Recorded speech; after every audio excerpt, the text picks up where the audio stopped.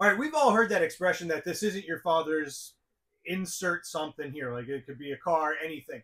In this case, this is the Harvey Alpha A-15 intelligent bandsaw. This isn't your father's bandsaw, and it is your grandfather's. Like there's a big comparison here. First of all, it talks to you. It's intelligent.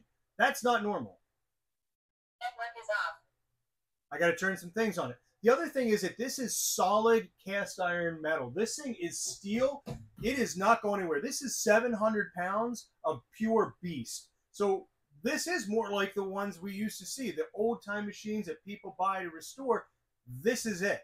This is back to it, but it's all upgraded, all new. And I can't wait to show you some of the features of this machine. So let's do some of these basic specs first. It runs on 220 volt and has a 3 horsepower motor. It's got 15-inch wheels with a 14.5-inch cutting depth. It uses blades that can go from a 1/4 inch up to a full 1 inch and 144 inches long.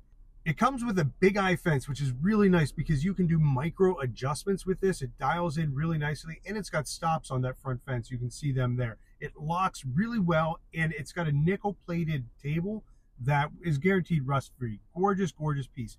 So the first cut I did on here was actually a resaw cut using the blade that comes with the machine. They send a really nice blade, and I'm using poplar. It's a 12-inch piece of poplar. You can see I didn't do a great job there at the end. It got a little loose on me, but I want you to see how thin that piece is. It cuts super, super fine, and if you look, I just want you to see how well it's tracking, how well that cut is. So one of the things I wanted this for is the resaw ability. So I was really, really impressed with how well it worked and how well it cut that piece. But I want to switch it out, and I want to put on a smaller blade to cut something out. So the first thing I got to do is release the tension bar. I'm going to open this back up. The alarm's going to sound. I get it. It does not sound because I released the tension first. So now I need to take this blade off. I'm going to open up all of these, and there's another one down here that you have to open up all of these to take this off. Let's see how it goes. All right, so I'm going to put that over there. Now the blade I'm pulling out, I'm going to save the little tape that comes with it because I'm going to have to enter new information into the computer, and this is from Timberwolf. One of the cool things here is the dual tension that allows you to put more tension in. Once you release the brake, the wheel can turn, and I love this little viewfinder. Tighten the tension bar back up. Okay, so right now you can see that I am not at enough tension. If I turn it one way, I'm loosening it. All right, so I'm in the tension of what I need. Now, one of the things I need to do is change the blade spec. So this is a 1/4 inch blade, thickness.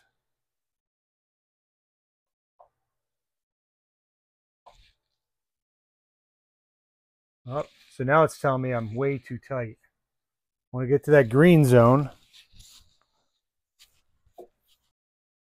All right, let's talk first about the blade guide. Now I've got a 1/4 inch blade on here. It's tensioned. What's nice is that this is all toolless, and I want you to see how easy this is to move forward and backward. This moves back. The main guide wheel moves forward and backward very easily. It's easy to see it, and it's easy to adjust it. The bottom guide has a couple things going on that are really good. One is that it also has this same toolless wheel, toolless control. The second thing is that this opens up so you can see in there. If we go to the front of the machine, there's a lot of space to get in here and maneuver and work on things. Brushes. This is the dust collection, which does a really nice job because it's angled, but there is a lot of space here to be able to see and adjust with no issues. One of the things they have posted is that there's about 4 3/4 inches between the bottom of the table and the base there. So that's a lot more space to get in there, operate, move around, and fix things. And here you can see how easy it is to see and adjust these. Another change they have is that those bearings are actually 1 1/4 inches, so they're larger for more durability.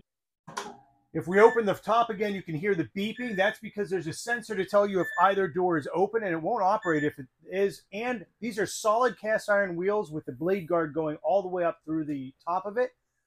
Another really neat thing that I like, built-in window allows you to see the position of the blade on the wheel. So that can be adjusted. And of course, we have the Big Eye fence. It glides beautifully on their nickel-plated top.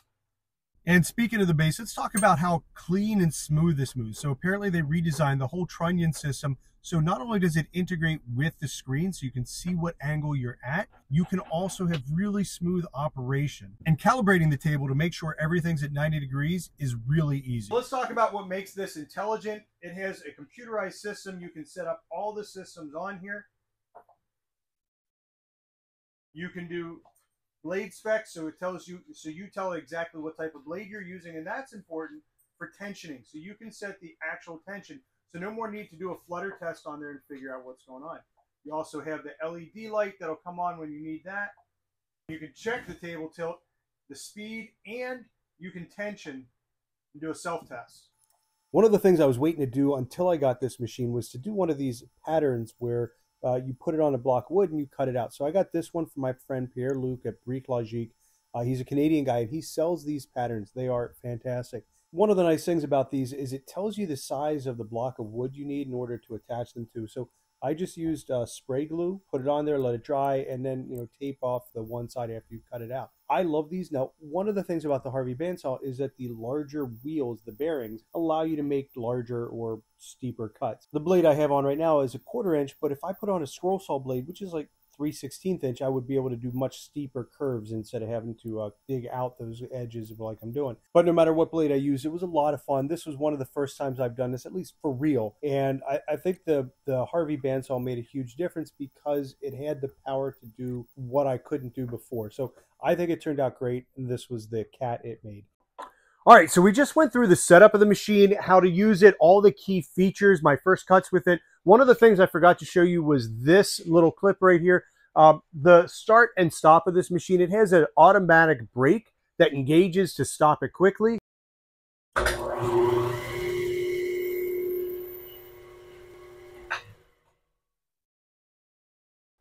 I think it's a really great thing to see and talk about with this, but there's a lot of great features about this. It is not your grandfather's bandsaw, and it is, right? It's got these intelligent features, well-designed stuff, and it is a solid machine. I am beyond impressed with it. Now, if you're running a shop where you use a bandsaw a lot, this is going to be a game changer for you because of the features, because of the strength, the power of the machine. If you're in a garage, you're probably not going to use this. This is going to be overkill for you. And, you need to make sure that you have the right power for it. So pros and cons, I love the machine. I would highly recommend it to anybody who needs one. The second half of the video, I want to show you delivery and setup of it and putting it together. I don't think it's important for everybody. Some of you might enjoy it, especially the part where I run into the issue that I ran into getting it delivered. We'll talk about that. But thanks for watching. Like, subscribe, share, all those good things. I hope it's helpful for you. Have a great day. All right, I've already told you about the saw. I told you all the great things about it, but now I want to show you about the installation, setup, and everything, and I want to talk about delivery. So everything was fine. A lot of times you'll see these videos where stuff fell and it all went to heck, but in this case it was fine up until this one point as we were walking down and I looked around the corner and I thought, man, that's not going to fit in my garage door. And it did not. So I had to do some things. It was not fun. First part was unboxing it in the driveway. It is really well packaged. So I do want to say it is fantastically packaged. 1/2 inch plywood, locked together, foam all around, that foam piece on the top, and the boxes were all inside. All right, let's be honest. This is more in here for comedic effect because this was 3 hours worth of work. It was the hardest thing I've done in a while, and my phone cut out actually as I started getting it in, and it tipped over into the side of the garage, but I was able to save everything. So here it is on the Spider mobile base, which is remarkably mobile. And here are the 4 boxes that actually come with the machine. The first one of these is the Big Eye fence, which not only is it really well packaged, I am blown away by the construction of this. I love the way it goes together, and I think it's just really smart. This is all the fence and the rail components, the front and back. I'll show you how those go together, but I think it's really also impressive. I like the design. And then this last box here is going to be the computer screen.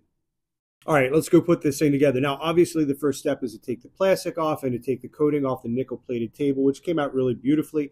And then I'm going to put the rails on the front and the back. So it's really neat how they did this. They have these offset bolts that have to be set up correctly, and they've got really big spacers there to hold it in place.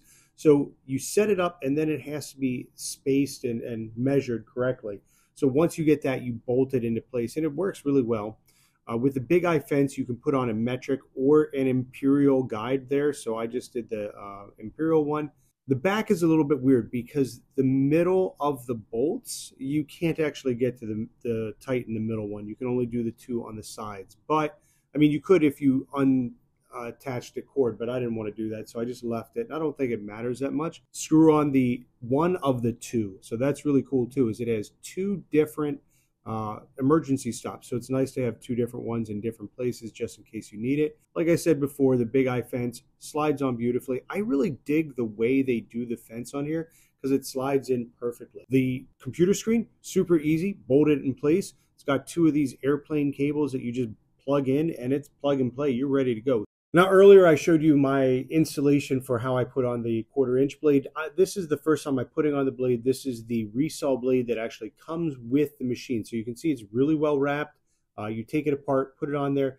Everything is exactly like we talked about before. The hard part here, obviously, like with any bandsaw, is fitting it in place. I keep forgetting this little unscrewing part here. Like an idiot, I keep forgetting about that. But you just put it in through the side. One of the nice things is the blade guard there, really well designed, really tall and long, so you're not going to have anything dangerous with that. So once you put it in place, obviously we talked about this, you're going to tighten up that wheel, and that's the tension bar in the top to make sure you get the correct tension. I forgot to release the blade brake there, so I could not see, it didn't turn as well. But there's that window again, so you can see where the blade is in terms of everything else. Again, lock everything, close it up, and you are good to go. Now you can start it up. Once it turns on, it makes a noise. It says hello to you, and then it tells you about the machine. And there's all sorts of different things that you can do with it. One of those is hook up to the Wi-Fi, set everything up. I'm not going to show you hooking to the Wi-Fi because I'm not giving anybody my password. But you have all sorts of options. You can set up different types of bits of information on there, whatever you want. It's really neat to have this. I like the blade tension the best. It allows me to see where I am. The table tilt is nice too, and it is accurate. The table closes up and down, goes to a perfect 90 degrees. So I'm really digging having that. And the on-off switch, obviously, having that right there is very helpful. So here's the actual first resaw cut I did. I did this on walnut. This is 3/4-inch thick walnut. It was about 5.5 inches wide. So, it's not really as impressive as the other one. But either way, it cut really, really well. This, like I said, my actual first cut on here. So it was some figuring out. One of the neat things about the Big Eye fence is that you can actually adjust how tight it is and how strong the clamping force is once you put it on the table. So I highly recommend checking that out. I want to try it for my table saw. That's going to be one of the things I do next. I really, really want to get one for my table saw, but it came out perfectly. That was the walnut. And then this is a 7.5-inch piece of maple. So again, really clean cut, tracked well. I was very, very impressed with the resaw capacity. One of the things I make a lot are these things called Jefferson book stands, and I make them out of walnut. And this will be a lot easier for me to get thicker panels than it would have been in any other way.